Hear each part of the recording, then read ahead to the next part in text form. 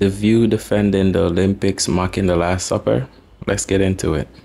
Now, organizers said, we're sorry, but, you know, the guy who actually put it all together said it was from the Feast of the Gods, which is a 17th century Dutch painting of the Greek Olympian gods, you know, the Olympian gods, because it's the Olympics. Okay.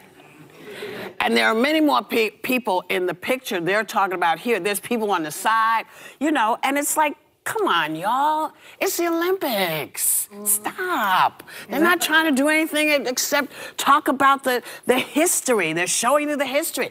There are too many people in the picture for it to be the 12 disciples and then the 7 or 8 other people who are in the picture. Well, and it's also, just more people. When you're criticizing religion and people were offended, the director said it wasn't what he intended, and he also said the mission was inclusion.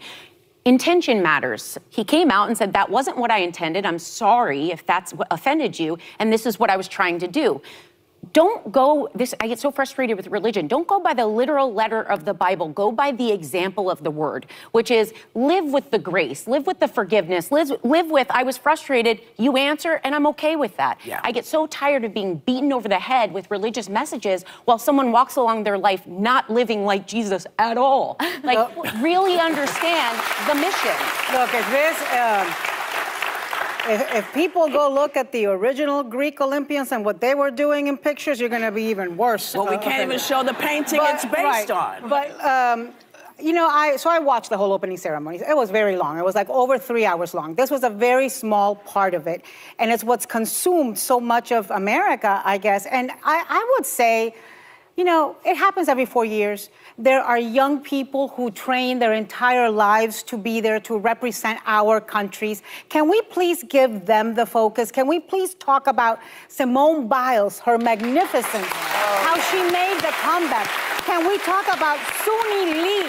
This woman had the worst kidney disease, and she made a comeback. Oh, my God. Hasley Rivera, 17-year-old girl from New Jersey, Dominican descent. Can we talk? Can we give some flowers to... I want to give some flowers to Flavor Flav, who decided to pay and sponsor and help the U.S. women's water polo team because they had no money to do this. And LeBron James and Coco Gauff, they look like George Washington. Queen Celine Dion returned, she performed at the '96 Olympics. And she had done, because she's been suffering from stiff person syndrome, she had said in an interview in April of 2024, I hope I get to return to Paris. So then to get to perform at the Olympics, I wept. I was watching. And I have to say, I went to the Pyeongchang Winter Olympics in 2018 in South Korea and got to see the opening ceremony.